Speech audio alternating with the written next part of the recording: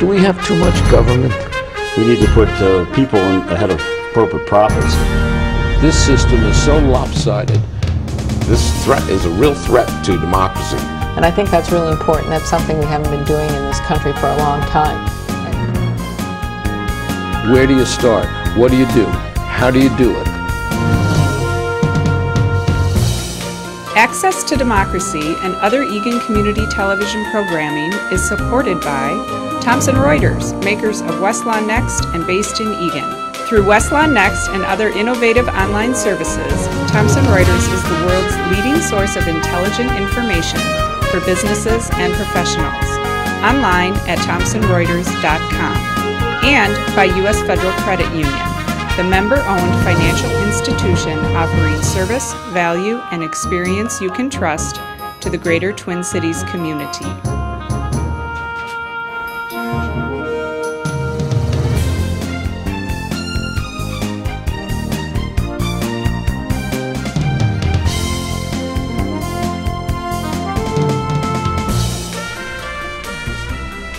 Hi, I'm Roxanne Meshar. Welcome to Access to Democracy.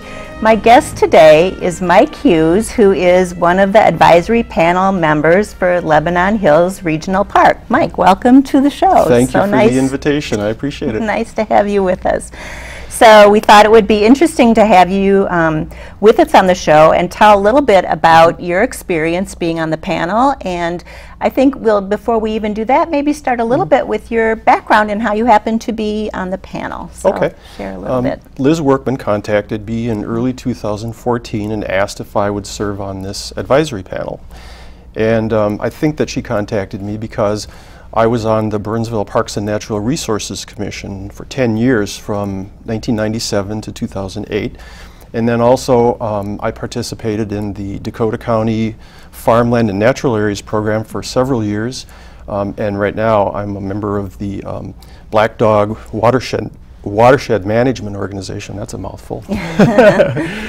So I have a lot of experience with natural resources and park planning. And clearly interest in this area very much. As yeah, well. Absolutely. So, yeah. So you bring all that kind of expertise or background and experience with you to this panel, which is pretty nice. Yes. You also bring a corporate background with you to the panel as well. So maybe Cheryl, if you like a little bit about that. I work for 3M in the food safety group.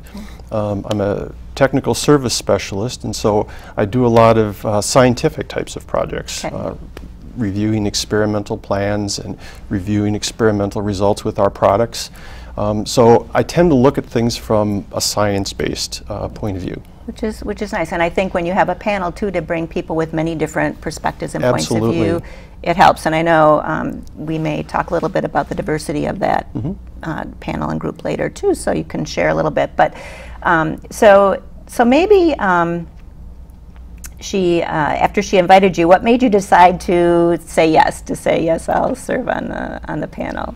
Well, I think it's important to do volunteer work, and since I've developed that knowledge and background in natural resources issue, I think that's my best opportunity to learn new things for myself and for my benefit, and then also to participate in growing the community and doing the right things for the community. So giving something back to the community you're a part of. I think it's a duty that we all have, and this is my opportunity to fulfill that. Interesting you say that too, because I think a lot of people in their younger years would like to, but they're in that busy time of life and they really don't have time to do it. But then we get to a certain age and we do have time. Our kids become adults, they are in college, they move on, and you actually have a little space in your life to give something back. Absolutely. We enjoy our grandchildren for little pieces of time, Yes. but there is, as you said, quite a bit of time to get involved in these kinds of issues as well. Which is nice, I think. So I know you have a little bit of a background to share in your participation on the panel and how the process worked. And people, our viewers might be interested, especially not even if they're in the direct or immediate vicinity of Lebanon Hills Regional Park, but for people in the wider Twin Cities or state area, regardless, as to how a panel might function, or this particular panel functioned. And maybe you can share a little bit about your experience on the panel. Well, the reason that the Dakota County Commissioners created this panel is that there was a lot of controversy about some aspects of the plan that was put together in 2013. And so they gave us a set of questions to answer. They gave us a clear charter. And there were 2 people from each district in Dakota County, and then there were several at-large members. It was a very diverse group. We started with 20 people, ended up with 16 or 17, I'm not sure of the final number, but it was at least 16. And we did a lot of open discussion. Dakota County hired a professional mediator to facilitate the meetings, which I thought was an excellent idea because, of course, she's trained to be impartial and to not take sides. And as we went through the open discussions, there was a lot of different aspects we looked at. But near the end, when we had to finally make some decisions on the recommendations that we make, she introduced this audience polling system, which is an electronic system in which she used a PowerPoint to put a question up on the screen, and then we all had these little electronic devices that are like a TV remote, and then on the question, number 1 would be, yes, I agree with this statement, or I can live with this statement, or I do not support this. And the statement would be something along the lines of one of the options that we have in planning Lebanon Hills Park. And then we would all watch the little tally of the votes, and as soon as everybody had voted, the facilitator would then show the test results in a bar graph type of a thing. So you get an immediate sense as to where you are as a group, at least, even if maybe not matching your exact personal opinion, but where the group is in total, and how far disparate maybe the opinions are, whether they were all yes, no, or something in between, or where things fell. Exactly. So. And in addition to the voting, before we actually voted, the facilitator went through a PowerPoint presentation showing images, maps, whatever was pertinent to that question, and then there was an open discussion, but it was time, because we had to get through a lot of questions, so it was 10 minutes or 15 minutes depending on the topic, and then the voting. And then after we voted, she recorded the results, on to the next question. Interesting. Yeah, I thought it was a very democratic process because, of course, in a group of 16 to 20 people, it's really difficult.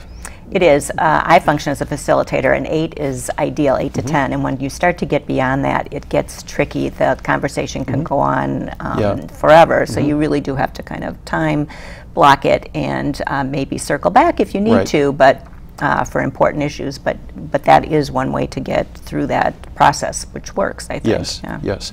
And the criteria for putting these test results into the report that went to the Dakota County Commissioners was that if 2 people had disagreed, that was still acceptable. That was judged to be consensus. But if more than 2 people had disagreed with the proposal, then that was put into the non-consensus category. Interesting. And in the report, which I'm hoping that everyone gets a chance to look at, because there's just a lot of misinformation. You know, since you mentioned it, we'll mention it a couple times, but why don't you just, for starters, where can they go get this report? And then I'll come back and ask you this at the end of the show, too. Okay. But just so people know where they can go. Sure. The Dakota County website has a link to this report.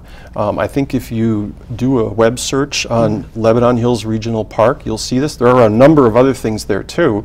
But if you go to the Dakota County website, you'll see this actual report. And it would be Citizens Advisory Panel. Citizens Advisory Panel, and if you want to go and learn a lot more about the details on how things worked and what happened, you go to the source. So that would be a good place to go. Yeah. So. And one of the points I want to make, and everyone can see this in the report too, is that we were all very concerned about damaging Lebanon Hills Park. It's a beautiful place, and it does have a unique outdoors wilderness character. And we tried to balance the need to provide what everybody wants in that park, in other words, to provide the greatest benefit for the largest number of people, against doing damage. We certainly don't want to do that. Yeah. You've mentioned that before too, and that is an interesting guideline, greatest benefit for the greatest number of people, which is a nice guideline to keep in mind. Absolutely. Well, when I go into these panels, I don't feel like I represent myself. I represent Dakota County, the people who live in Dakota County. And so I try to take it all into account. And we talked a little bit about handicapped people or elderly people. Accessibility, exactly. People who really aren't able or aren't willing to use some of the... Which is quite a big percentage of the population, in fact. It's not a tiny percent. And for the elderly people, of course, we have the demographic bubble of the baby boom generation who are approaching the age at which many of them don't feel confident walking on unpaved trails in a park. They would certainly love to continue visiting the park because it is a beautiful place. And they have more time, of course, to do that now. So I think that's important. You mentioned that you had people come from the community, and there was a gentleman there who maybe had some accessibility issues, and he had an impact on you. He did. Yeah, maybe explain how that. You don't have to say his name, but you know how that what happened. Well, he didn't really push hard on his needs, but he kept reminding us that we do want to make this beautiful part, the center part, all of the park actually, accessible to everyone, including people who have mobility challenges. And so to think about allowing some people but not others for whatever reason. Exactly. When the person is sitting there in front of you, how can you say, I think you mentioned, how could I turn around and say, well, everyone except you. Exactly. You can't come to the park. I understand that. We can't make everything accessible to everybody. Again, but as much as possible for as many in this as case, possible. it's well within our reach to make the center part of Lebanon Hills Park accessible to people who are mobility challenged. And there were nice compromises, I think, that were made regarding that, too, which you can talk about in a little bit. Yeah, that's one of the myths, the urban myths that seem to be floating around, that there was no opportunity for compromise. Well, we actually did compromise. We moved the paved trail from the center part of the park to the western edge of the park. There were 4, I think, different alternative routes that we voted on. And there was a consensus opinion that we could build that paved trail in the position that we came up with without damaging the park. And so the advisory panel did, in fact, opt to do that. Yes. And that's the recommendation, of course, that's in the report and that we made to the Dakota County Commissioners. Do you want to share a little bit of the map or the yeah, we trail can on do there? that. Sure. I have it right here. See. It does a nice job, I think, and I don't know, if you want to speak to it first, and then I'll show and they can zoom in. Hopefully we'll see if that works. Okay. Well, there's a blue dotted line that shows the original path that was put into the 2013 plan. Then the red plan, or the red path, that's a little further west in the park, is we call it the modified 2001 plan, because that's exactly what it was. There was a plan in 2001, but we moved it a little bit from that position because the 2001 original path took it through some very hilly terrain, which of course would be very challenging for the people who were trying to build this to be able to negotiate. So we ended up with this plan, which moves it again further to the west and further to the north of the park to keep it away from the central part of the park. So, I don't know if you're able to zoom in at all to show that, but might be nice for our viewers to be able to see. We'll see if they can get it up there. So here's the blue dotted line right here, which you can see, and then it was moved initially to this red line, and then it was even moved, pushed a little further west from that, so pushed out here. Well, actually, the one that's closest to the edge was the 2001 plan. Right. So the modified 2001 plan that we actually recommended to the Dakota County, Dakota County Commissioners earlier this year is the the plan that's in between those two. Oh, in between. Okay. Yeah, exactly. Very good. Very Yep. good. So Thank you. it's a compromise. Yes, Indeed. yes, it Yes. is.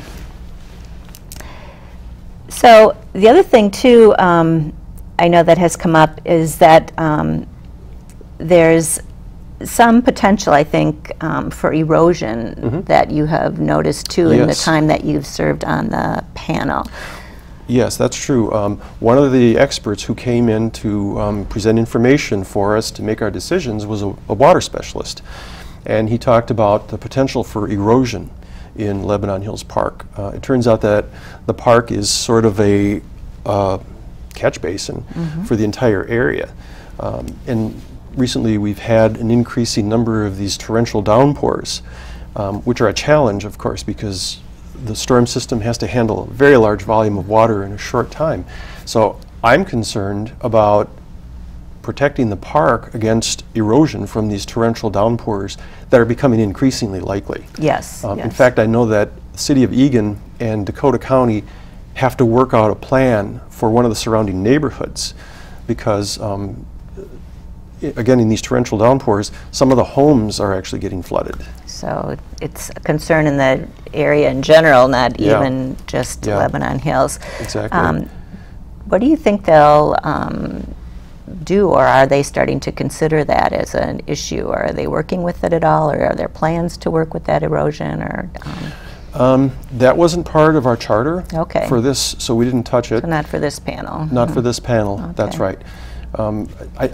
When I get into these citizen advisory panels, I like to follow what they've told us to do because my experience is that if we wander too far astray, they'll ignore our recommendations anyway.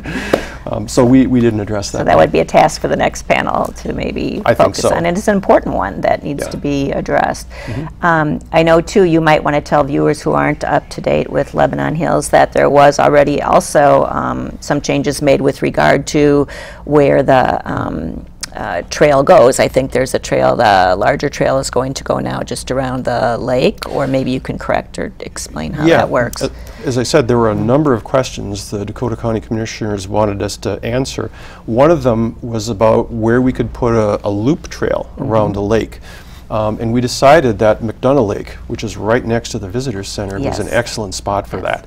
I remember several of the comments from the panel were along the lines that a lot of school groups bring the kids out for a field trip, and that's a great place to take them because it's about a 30-minute to 1 hour walk. It's well defined so that no one's going to wander off and disappear. And I think a lot of people actually like that type of an amenity in the parks. They like to know, first they like to walk around bodies of water on paved trails. I remember from the Burnsville Parks and Natural Resources Commission, that turned out as the #1 amenity that people liked in our parks. So we wanted to do that, and we looked at Holland Lake. Those were the two biggest alternatives we had. And I think that it's better at McDonough Lake because it's right next to the Visitor Center. People can park their cars, jump out, and make that. Again, we're trying to provide the greatest benefit for everybody's needs. So for people who want to just park the car, take a walk, get back in, onto the next thing, McDonough Lake is really a great place to have a paved trail going around that lake. Holland Lake was a little different. It's a bigger lake. Some of the areas on the south and the east part of the lake are untouched. So it would be, I think, a mistake to plow through that and start going through. Yeah. Plus, the north part of Holland Lake is a beautiful picnic spot. A lot of people like that. Let's leave it the way it is. So the panel did listen to the concerns of citizens and maybe speak a little bit about how that happened. So you got a lot of pushback or a lot of letters, whatever, and what the panel did. As you were on it, so you could observe what was going on there. Well, we held 10 meetings, and they were 3 hours, a little longer in some cases, each. And frankly, during the meetings, I went back and forth for my opinion. My opinion changed a couple of times. Okay. So you were influenced by what you heard and what other people had to say. And yeah, absolutely. But after the last meeting in December, there was just a flurry of letters to the editor in various newspapers, and that's where I noticed that there are these myths floating around. One I remember is a picture of a construction zone in one of the parks, and of course this is all torn up, and that's what it looks like after you do the disruption, but before you restore it. So it's a little bit like taking a picture of your house in the middle of a remodel where you've torn everything out before you replace it. So it's sort of a partial truth, but the rest of the story is not there, which is you're going to restore this area and it's going to look even better than it did before. And I think that one of the concerns with some of the people who have expressed these concerns is that maybe this is a slippery slope type of a thing. The trail, that is a slippery slope type of thing that leads to completely modernizing or completely developing the park, which no, I don't think is going to happen. Again, in the report, there's several places where we mentioned that development has to be done very carefully in this park because it's such a beautiful place. And also, we recommended that the trail itself be designed in such a way that it minimizes potential damage from water erosion, from some of the other factors that would detract from that park. So people in the panel really were interested in doing what's best for the park, Absolutely. what's best for the community. Absolutely. Listening to concerns and then responding to those as well. That's right. And taking all of that into account. Tell us what happens next. Now we've had a vote by the advisory panel, and how does the process work going forward for viewers? After the advisory panel submitted the report to the Dakota County Commissioners, they held a vote on it, and it went forward. After that step, then it goes to the Met Council, and they approve or disapprove it. I'm not sure what the next step after that is. I think that if the Met Council approves, we move forward. One of the other concerns during the meetings that I heard repeatedly, and frankly in almost every meeting, was where are we going to get the money in order to pay for this? In government financing, oftentimes first you make your plan, then you figure out where you're going to get your money, because there's an elaborate series of interconnections and grants that are available. So if you can't fund it, you don't do it. But if you find the funding through grants or through tax revenues from the county directly, then you move forward. Then you can move forward. Yeah.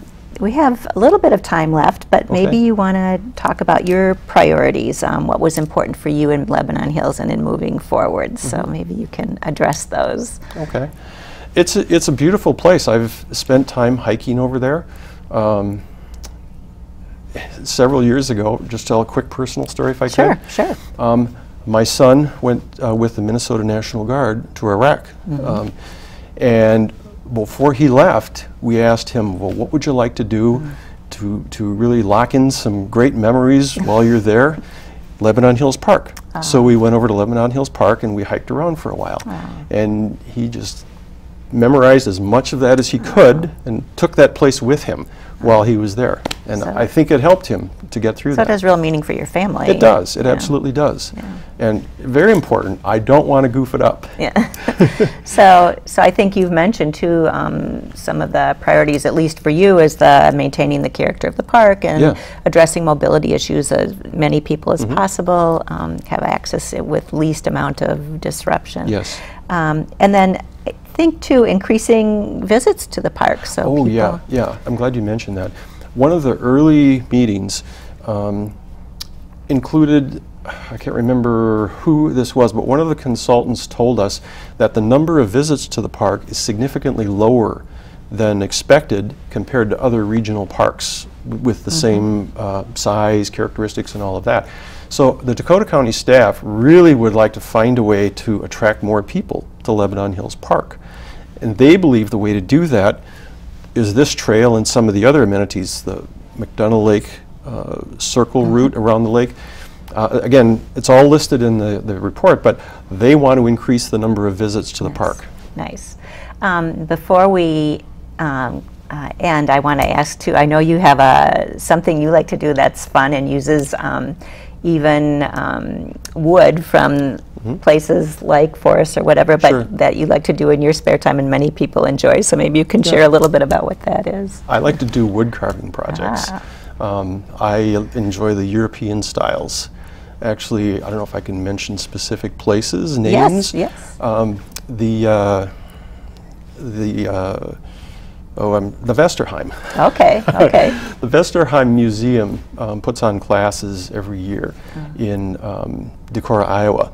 And I've done that for so many years, I can't remember how many.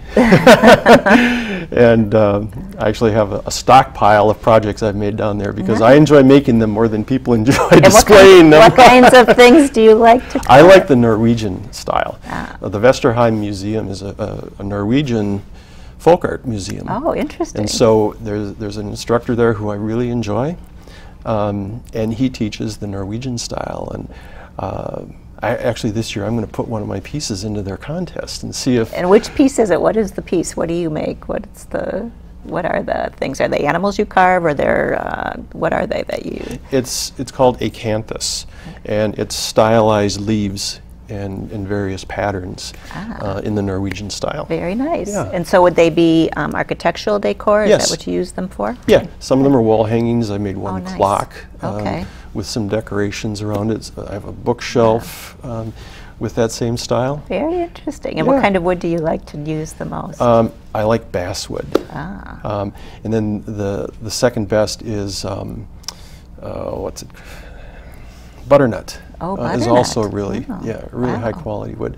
And they're good because, they're good for wood carving because they both allow you to put a lot of detail into the wood, and it doesn't splinter or chip. And I'm sure you can imagine how frustrating it is to get to the last step and whoops, you break it off. But that doesn't happen with these woods. Because they're hard enough. Yeah. Do you stain them at all, or you leave them natural, or how do they get oiled, or what happens? I try to leave them natural. Okay. Because those two woods both have a very nice natural Beautiful. appearance. Beautiful. Yeah. Well, thanks for asking about that. I don't get a chance to talk about that very much. Thank Well, you. we live in a place that has an abundance of wood and natural environment, and there's a lot of Indeed. people in the Twin Cities area that are into woodworking and enjoy it. So I just thought they might be interested to know. Sure. We have just a minute left. I'm going to ask you to remind people where they should go to learn more about what's going on with Lebanon Hills and what you recommend they read. Yes.